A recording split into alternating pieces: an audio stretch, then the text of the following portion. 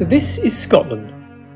In the first video we viewed destinations like Edinburgh and the Orkney Islands, and some stunning lochs. But now it's part 2. So let's take a look at 10 beautiful places to visit in Scotland. And if you do like the video, don't forget to give it a thumbs up. Number 1. The Isle of Mull.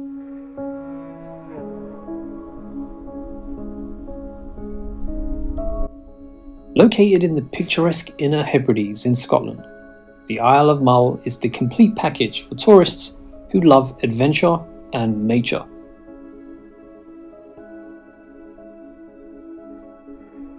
You can visit the charming town of Tobermory, with its coloured houses and independent businesses, and explore miles of stunning coastline. But no matter what the Isle of Mull weather is like, you can experience the perfect island escape. To the west of Mull there are some exciting discoveries to be made, such as the tiny enchanting Isle of Iona, which is a peaceful haven where you can discover one of Scotland's geological wonders on a boat trip to Staffa. Or visit the wonderful beach in Calgary on the Isle of Mull, which has one of the best beaches in Scotland. If it's nature that you want and stunning beaches, then the Isle of Mull should be on your list. Number 2. Cairngorm National Park. One of Scotland's 2 national parks, Cairngorm National Park sits within the country's northeast region. It's easily one of the best things to do in the Scottish Highlands. The park is a true mountain wilderness, home to 5 out of the 6 Scotland's highest peaks, and 4 out of the 10 of the highest in Britain. It also boasts some of the most beautiful lochs and rivers, native forests, farmland and moorland, as well as being a stronghold for Scotland's wildlife. There are miles upon miles of trails, and a wonderful choice of a destination to be on this list.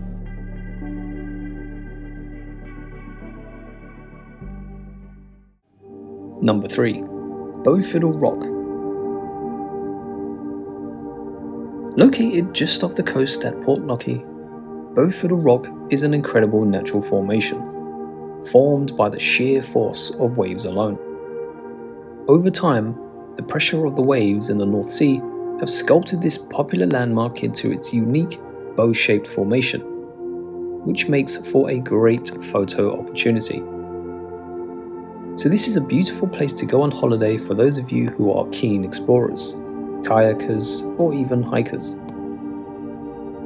I suggest you spend the night in Cullen and then plan to capture this scene at sunset, and you will feel as if it's your own amphitheatre.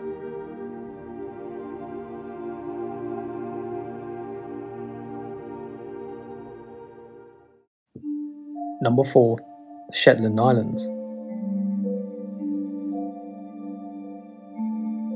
The Shetland Islands are irresistible, a blend of Scottish and Nordic cultures.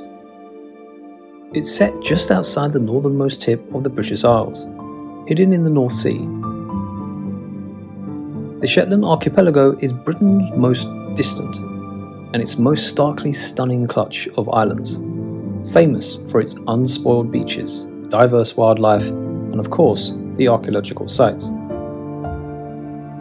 So why would you visit? Well, there are very few places in the UK that feel as immediately Viking as Shetland, where the Norse-inspired place names give you that immediate sense of a long Scandinavian influence. The landscape provides pure geological and natural drama, so it's a place for real adventure.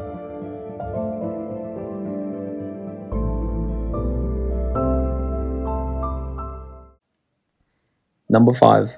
Castle Storr. 2 of the most fascinating and romantic things are either castles and islands.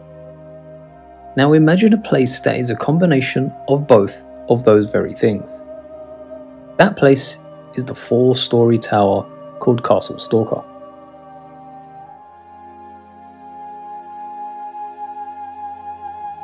situated off the beautiful west coast of Scotland. This island's castle's picturesque placement, standing tall, is set against a dramatic backdrop of mountains, and it's made it into something of a cliché image of the Highlands. To be frankly honest, Castle Stalker is entirely authentic, and it's easily one of the best preserved medieval tower houses in Scotland. The view alone is just another reason why you would need to go to these must-see places in the Scottish Highlands.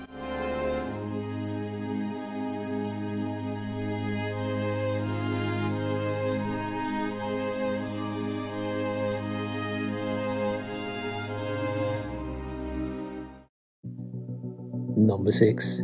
Ben Nevis and Fort William. Standing at over 1,344 metres, Ben Nevis is the highest peak in the United Kingdom, and is the mountain that all visiting climbers want to conquer. Now, many base themselves at the nearby town Fort William to give them a few days to explore the imposing peak and its tranquil neighbour, Glen Nevis. So if you're considering tackling the climb, just make sure you go fully prepared.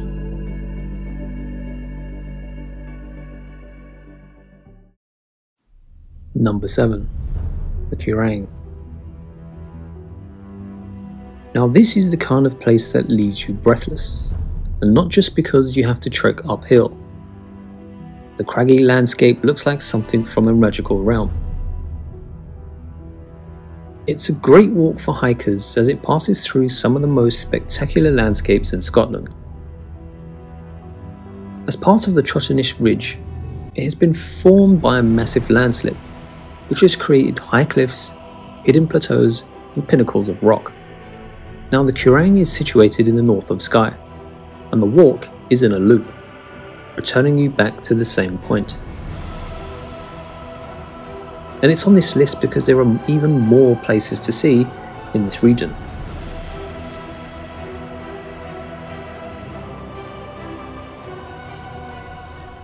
Number 8. The Old Man of Storr. The Old Man of Storr is situated in the north of the Isle of Skye, famous for its magnificent scenery and its views. Now the Old Man of Storr is a large standing formation of rock, which is part of the Trotternish Ridge, created by a massive ancient landslide, like I mentioned for the Quiraing, leaving one of the most photographed landscapes in the world. It's definitely changed beyond belief since my first visit as a kid. The path is still steep, the views are still stunning, and the sense of achievement on reaching the base of the Storr is still exhilarating. It takes roughly about an hour and 20 minutes without any stops, and the path going and coming back is still the same. Number 9. Kilchurn Castle. Now, although this castle isn't perfectly intact, Kilchurn Castle still packs a very photogenic punch. The ancient ruined building sits majestically on a rocky peninsula at the northeastern tip of Loch in the Argyll and Bute region.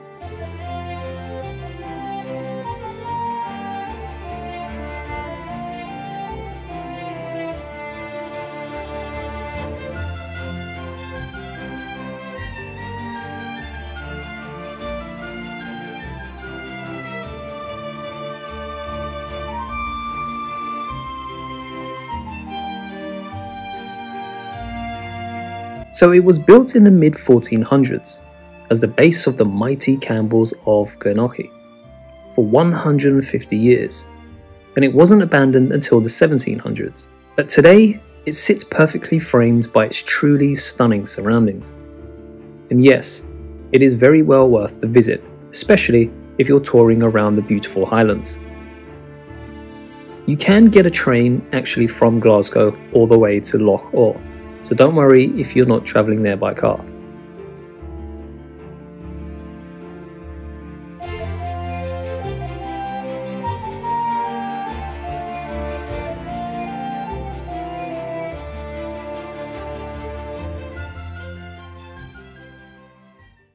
Number 10. Wallace Monument. Now this may not be on every Scot's list, but I still think it's an outstanding landmark and one of Stirling's most striking visits. It commemorates the life of Sir William Wallace, the patriot and martyr who came to be saluted as Scotland's national hero.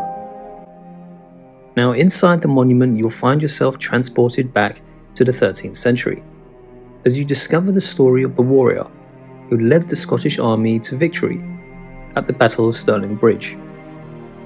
So point to note, there is a shuttle bus that you can take up the hill if you don't fancy the walk, seeing as there are over 200 steps broken up by exhibition floors. But I have to tell you, the views are stunning.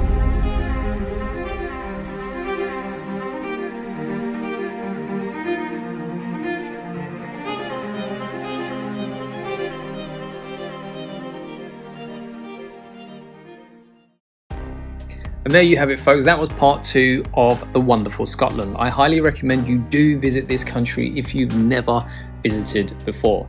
For more videos, check out the playlist below and Scotland also in part 1. Thanks for watching, and as always, be good, be kind, and be careful. Peace.